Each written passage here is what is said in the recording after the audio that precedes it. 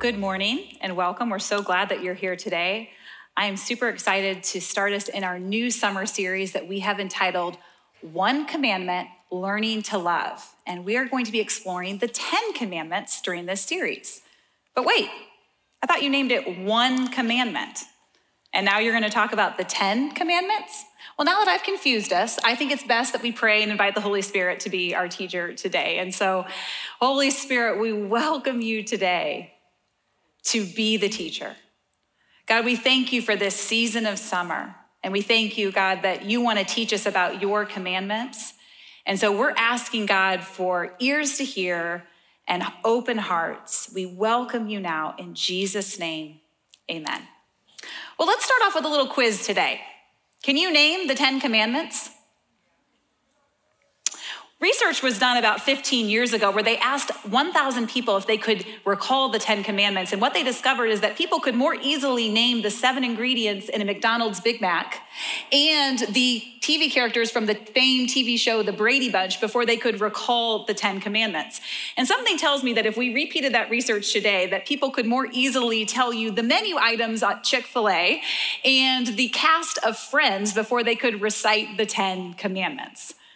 And yet, the 10 commandments are a symbol of Christianity. In fact, for many, they are synonymous with faith. When you hear the phrase 10 commandments, what comes to your mind? Perhaps you remember 1 or 2 of the commandments, like do not murder or no other gods before God. Perhaps you have a visual pop into your head like Charlton Heston from the famous movie back in the 1950s, that actor who played Moses, or maybe you think about like a little cartoon Moses holding up like little stone tablets. It's interesting the images that come to our mind when we think about the 10 commandments. Maybe you think about rules or law. Maybe you think of them as foundational. Maybe you think of them as outdated. There are many emotions that we feel when we think about the 10 commandments. In fact, it's actually kind of interesting to look at our American culture because this has been a topic of debate for many, many years, and there have been battles over the 10 commandments. In 1978, Kentucky passed a law that said that every classroom had to have the 10 commandments posted. And just 2 years later, in 1980, the US Supreme Court actually ruled that that was unconstitutional. But the battle is not over. In fact, this spring, Texas tried to pass a law that would mandate that the 10 Commandments be prominently placed in classrooms. Now, that law did fail, but right now, Tennessee is also trying to pass a law about the 10 Commandments being put into classrooms. Many people have the 10 Commandments posted in their home or in their business, but not everyone agrees with this push to get the 10 Commandments posted in public places. In fact, many people, they scoff at this idea.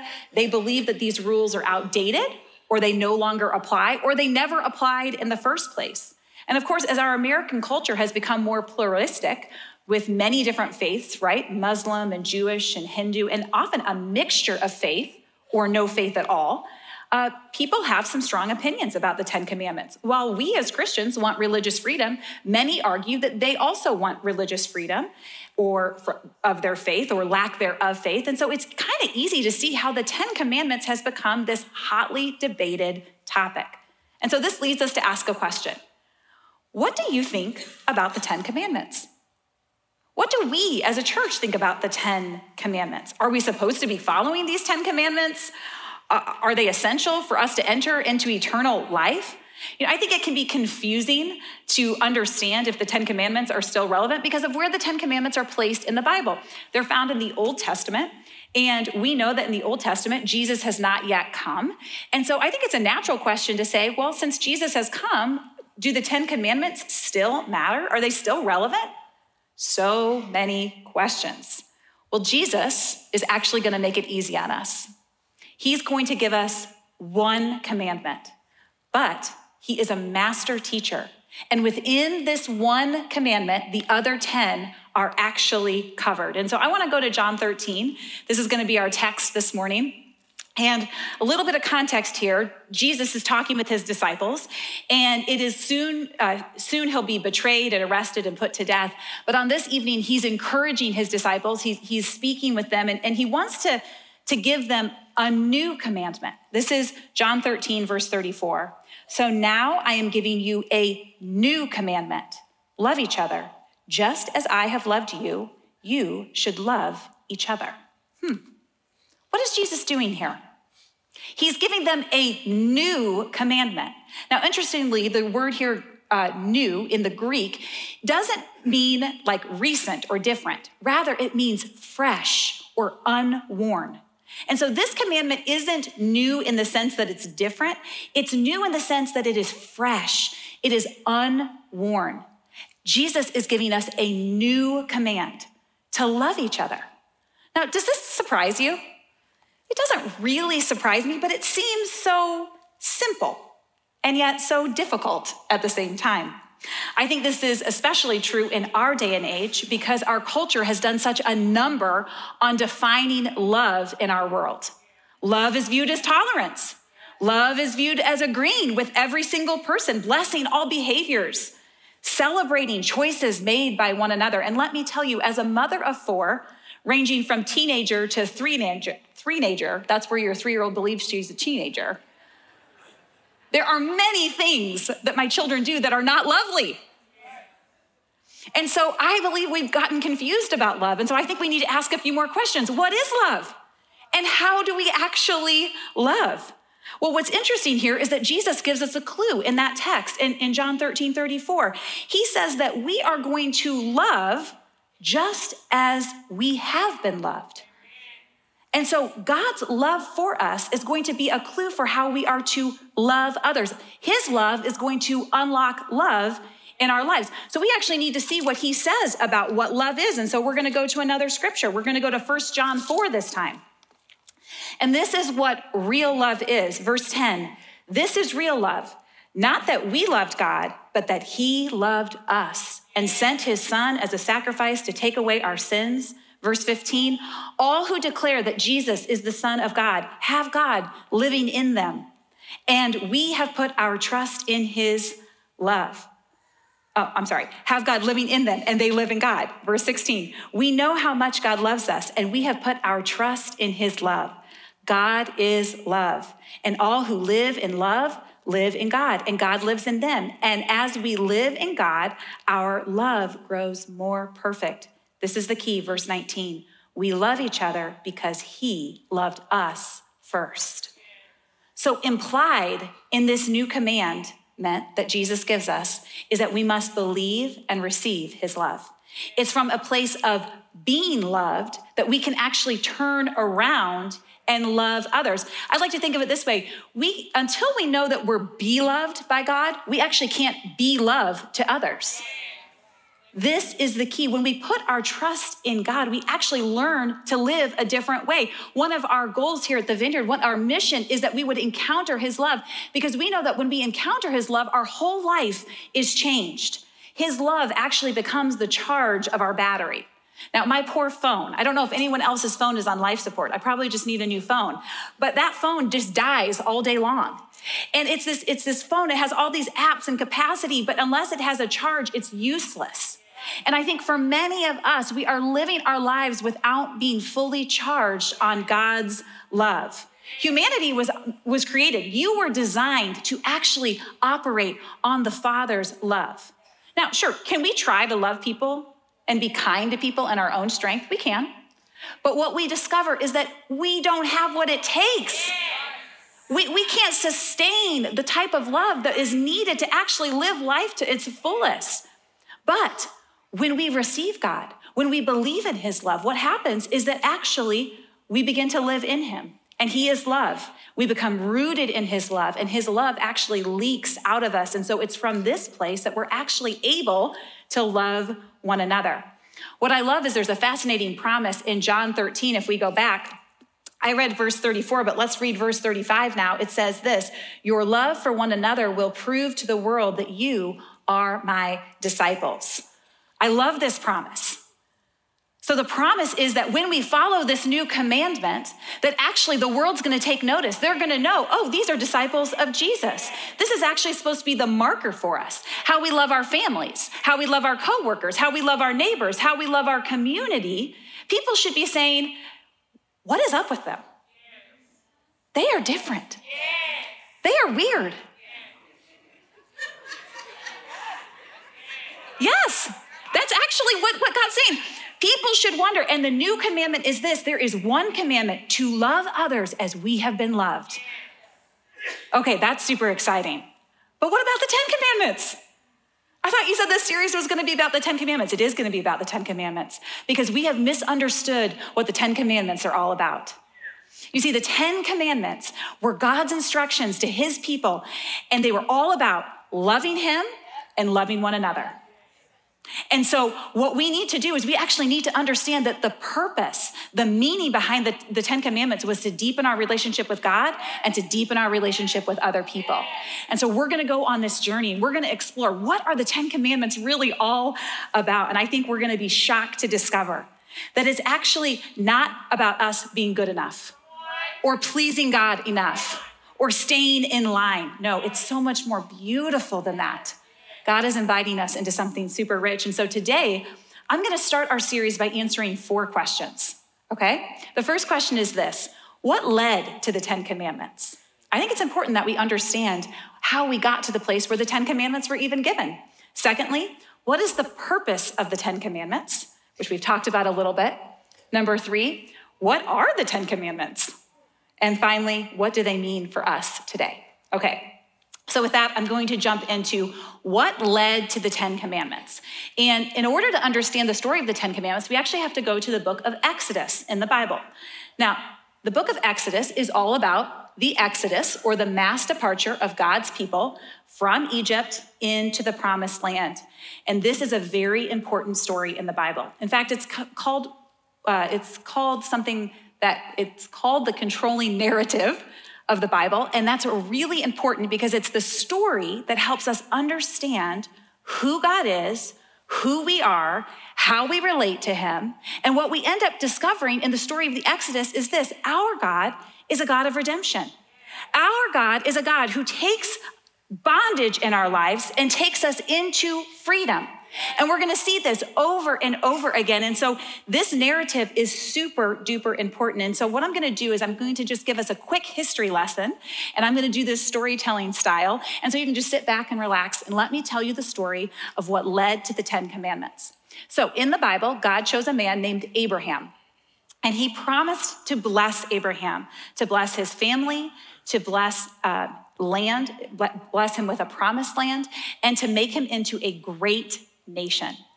And this is incredible. He tells Abraham, your descendants are going to be like the stars in the sky and the grains of sand on the ground. And so this is incredible. Well, Abraham has a miracle son named Isaac. Isaac has a son named Jacob. Jacob has 12 sons, and one of those sons is Joseph. Now, Joseph was a very special son to Jacob. He loved Joseph so much. In fact, he gave him a special striped coat that you might remember from the story in Genesis. But unfortunately, Joseph and his brothers really struggled to get along because they were jealous of Joseph, and Joseph didn't do the best job, handling the favor that was on his life. Well, his brothers end up selling him into slavery, and he ends up in Egypt. And when Joseph gets to Egypt, his life is really up and down. He has some amazing moments, and he also has some terrible moments. But the favor of the Lord is on his life. And through a dream, he's able to help Egypt prepare for a terrible famine. And Egypt has food.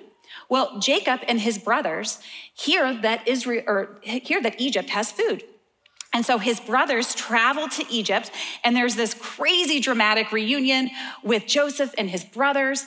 And Joseph is able to save his family from starvation. And what ends up happening is that Jacob and his whole family end up moving to Egypt and resettle there. And then, of course, Jacob eventually dies, and the people stay there and they multiply. And for a while, life is really good in Egypt.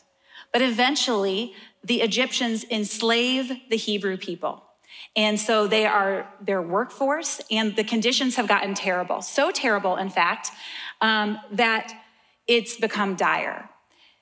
Pharaoh decides, that's the ruler of Egypt, he decides he needs to control the population of the Hebrews because they are just multiplying too quickly. And so he instructs the midwives actually to kill the Hebrew baby boys.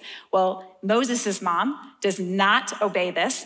And if you know the story, Moses is placed into a basket into the Nile River, where he is actually found by the daughter of Pharaoh, an Egyptian princess, and she adopts him. Moses is raised in Pharaoh's castle, and then eventually he makes a mistake. He ends up in the wilderness for 40 years, and then God calls Moses to free his people. Well, Moses goes to Pharaoh, and he says, God says, let my people go. Well, Pharaoh's like, this is my workforce. No. And so what ends up happening is the greatest showdown, and one of the greatest showdowns in the Bible, the 10 plagues. And I don't have time today to explain how symbolic each of those plagues were, but each one dealt with a God that was in Egypt, where Yahweh, our God, the God, is proving he is the king of the world. And so systematically, he goes through this, but Pharaoh's heart is hard until Pharaoh's very own son dies in the last plague, and then he decides to let the Israelites, the Hebrew people, go. Well, of course, he then changes his mind. And so he chases after them into the wilderness, and God splits the Red Sea, and the Israelites walk through the land, and they get to the other side, and then the Egyptians come, and the water crashes down on them, and God saves Israel again. Okay, so it's important that we know these are all the events that has led up to the moment where the people of God are going to get the 10 commandments. Context is so important when we're understanding the Bible. Okay, so now let's talk about what is the purpose of the 10 commandments. You know, throughout the Exodus, the Lord really establishes this. He is the true king. He is the one who delivers. He is the one who saves. But now he needs to establish the guidelines with which they are going to relate to him and to one another. For the ancient Israelites, the right conception of God and the right relationship with him, it provided the foundation for both personal and communal ethics. And I actually think this is beautiful. I think this is actually what we should do too, that having the right ideas of God and the right relationship with him should affect our behavior and our actions. What we believe about God affects how we behave. Okay, so listen, the Lord has just delivered them 10 plagues in Egypt, and now he's about to give them 10 commandments. This is on purpose. The number 10 symbolizes perfection, completion. In fact, the Hebrew people thought of the 10 commandments as the 10 words, even though there was obviously more than 10 words. But a couple of things I want us to understand about the purpose of these commandments. These commandments were not given to people outside of relationship with God so that they could access him, okay? They weren't requirements that had to be met in order for people to initiate a relationship with God. And they weren't a way for people to earn their salvation. Okay, these commandments, this covenant, which is just a fancy word for agreement, was God's initiative. This was God's plan. This was God's idea. These were God's instructions for how to live the best life for the people he had already saved. He'd already saved them. He'd saved them from Egypt. He'd taken them through, the wilderness. He'd gotten them through the Red Sea. He had already saved the people. And now he's saying, listen up. We gotta make an agreement. This is how you're gonna treat me, and this is how you're gonna treat others. So what does this mean? This means that God's commandments are given for our good. God gave them to us because he wanted to honor the dignity that he had already given us when he saved us. These covenantal commands, they were based on respect and love for God and others. And they are truly God's best way to live in abundance, in love with God and man. So the goal, the purpose of the 10 commandments, again, is to deepen our relationship with God and to deepen our relationship with others. The purpose is to learn to love. And that's what we're going to do together. Now, keep in mind, the Egyptians are leaving captivity in Egypt, and they're establishing a new society. Well, just naturally, think about that. They're leaving a land that they knew, and they're going to a new place. In Egypt, there were many gods that were worshiped. There was something called polytheism, meaning there were many gods. There was a way of doing life. There was a way of relating to one another. And now they're going to a new place. And God is like, don't take that junk here.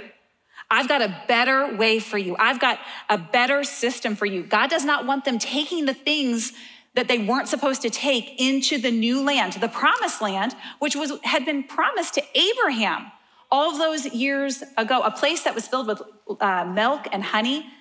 And unfortunately, that land that they were going to, it was also filled with polytheism. It was also filled with things that were going to tempt them and confuse them. And so God's calling them to something different. He wants his people to have a reset. He's giving them instructions on how to live their best life. And I think about how relevant this is for us today. We live in a world where many things are worshiped that are not God.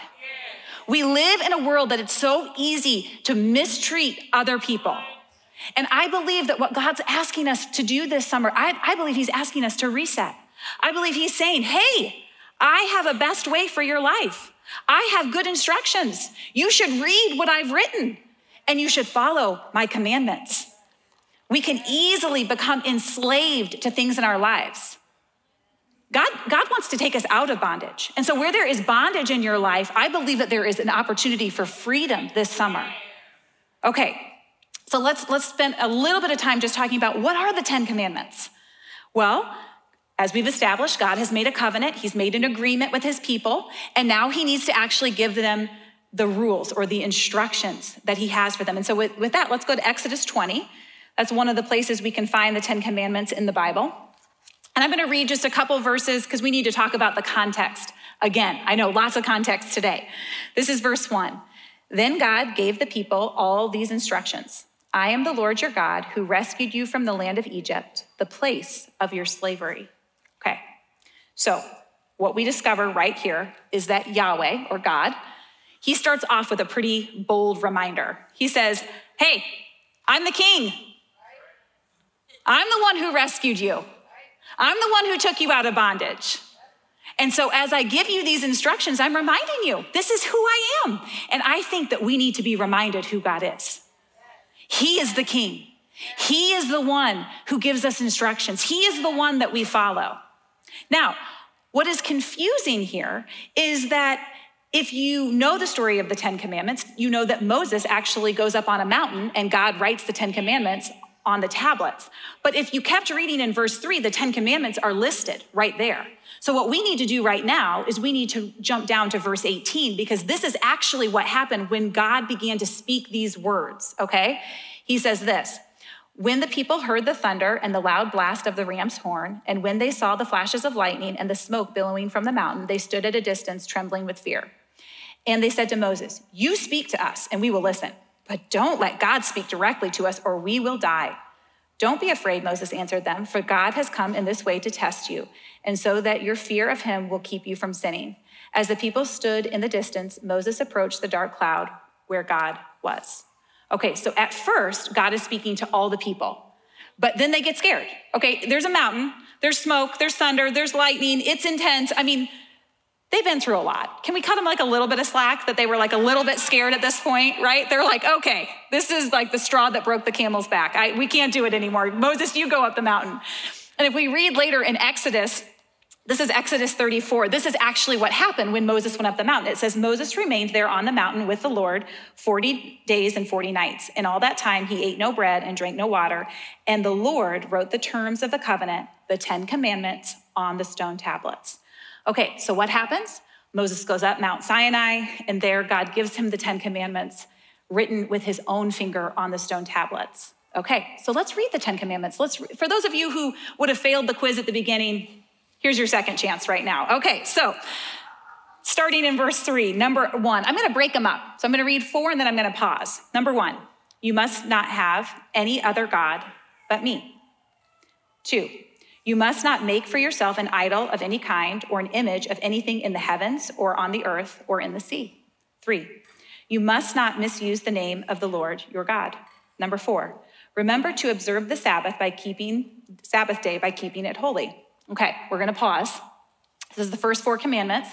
And these commandments all center around our relationship with God, giving us instructions on how we are to love the Lord our God. Again, Remember the context with which the people are hearing these words. They've just come out of Egypt. In Egypt, there's lots of gods. There's lots of idols. There's lots of things that are going to divert them away from what Yahweh is calling them to. True worship, monotheism, where there is one God. He is breaking paradigms. He is resetting them and their lives of faith. And again, I want us to think about our own lives. We need a resetting. We need to remember who we worship. And these first 4 instructions are all about us learning, again, how do we love the Lord? And we know that it's all tied into He first loving us. We can't love Him the way He deserves to be loved without first receiving His love. And then in turn, okay, Lord, there are ways that benefit me loving you. There are ways that help me to love you more. And so I think that there's some reflecting that we need to do this summer. Have we been seduced by materialism, by sex, by self? Are we worshiping things that we were not created to worship? I believe that there is freedom for each and every one of us. The Holy Spirit, He wants to help us.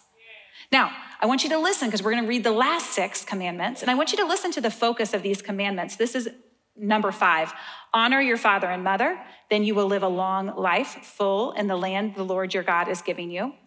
Number 6, you must not murder. Number 7, you must not commit adultery. Number 8, you must not steal. Number 9, you must not testify falsely against your neighbor. Number 10, you must not covet your neighbor's house. You must not covet your neighbor's wife, male or female servant, ox or donkey, or anything else that belongs to your neighbor. Okay, did you notice the focus of the last 6? They're all about others, how we relate to one another in a covenantal community. We are going to need to learn to love one another because that's actually God's best. And I think what's interesting here is that we're going to have to study, in the ancient times, living together was a really big and important part of their lives. Their life actually depended upon healthy relationships with one another. In order to survive, they needed one another. In order to thrive, they actually needed one another. And so how they treated one another, how they related to each other, it actually deeply impacted their day-to-day life. And I actually think that this is a prophetic picture for us. You see, I think that so often we have actually pushed relationship to the side. We've thought, we can do it on our own. We don't need one another. But if we're honest, relational skills are really lacking. Anger and jealousy and betrayal are just far too common. They're far too common. We become so individualistic in Western culture that we've just lost the richness of doing life with one another. But God is inviting us to live by a different standard. He's actually going to teach us His best principles for how we are to relate to one another. And the hope is that as we learn to love one another, that our families are going to be changed, that our neighborhoods are going to be changed, that our workplace is going to be changed. And ultimately, the world will be changed because we know that when we love as He loves us, the world will know we are His disciples. We have amazing news to share with people. We have been designed to live in love. Our God is a God who takes us from bondage and brings us to freedom. And that's the good news we get to share with other people. Now, if we read the Old Testament, we discover that the Israelites really struggled to follow these 10 rules, plus the other 600 rules that would end up getting put into place. And because of that, I think it's really easy to think of the 10 Commandments, to think of the law as bad. Oh, that was bad. But I want us to think differently. Because the law was not evil or bad, it was perfect. The problem has always been us. We are imperfect. We are unable to keep God's law. Now, God is so gracious. From the very beginning, he created a system that could help atone for our mistakes, atone for our sins. In the time of Moses, He created the sacrifice system where people would come and they would sacrifice animals to pay for their sins, to get forgiveness. And this is actually where the people of Israel lived for centuries, where they would try to keep God's law, they would fail, they would need sacrifices over and over and over again. And so that leads us to our final question. What do the 10 Commandments mean for us today? Because of course we understand, because we've read the book, that God's good plan included Jesus coming and ushering in a brand new covenant, a covenant that is actually so much better than the first covenant, where Jesus himself would become the sacrificial lamb once and for all, taking on the sins for all who believe and inviting them into a new reality. And so let's go to Hebrews 10, because this is going to be really important. This is what the writer of Hebrews says about the old covenant and then the new covenant. Verse 1, the old system under the law of Moses was only a shadow, a dim preview of the good things to come, not the good things themselves. Then the writer of Hebrews, he actually goes on to talk, and he says, year after year, the Israelites had to make sacrifices in the old system. It served as a reminder that they were slaves to sin. They were in bondage to sin. They felt guilty. They felt condemned. Many of us feel this. Many of us feel like we're just constantly failing, and we're trying and we're trying and we're trying. And I have good news for you today. There is a new covenant. There is a better covenant. The 10 Commandments, it was a dim preview of what was to come. Let's keep reading in Hebrews 10. This is verse 9. He, that's Jesus, cancels the first covenant in order to put the second into effect. For God's will was for us to be made holy by the sacrifice of the body of Jesus Christ once for all time. For by that one offering, he forever made perfect those who are being made holy. And the Holy Spirit also testifies that this is so. For he says, this is the new covenant I will make with my people on that day, says the Lord. I will put my laws in their hearts and I will write them on their minds. Then he says, I will never again remember their sins and lawless deeds. And when the sins have been forgiven, there is no need to offer any more sacrifices. When we believe and receive Jesus, we live under a new covenant. You see, what God is saying here is there is a new way of relating to him, and it's through Jesus. What Jesus has done for us and as us changes everything. God loved us so much, he sent his son into the world, not to judge us, but to save us. And through Jesus, what has happened? We have been restored to right relationship with our Father. We have actually been given a brand new identity in Jesus. We have been filled with his Holy Spirit, empowered to love as we've been loved, so that we can actually make a difference, so that we can actually change our lives and the world. Sin, which held people in bondage, it holds people in bondage. There is a new way, and his name is Jesus. And he frees us and sets us free. And so we are now empowered to do the new commandment, to love each other just as we have been loved.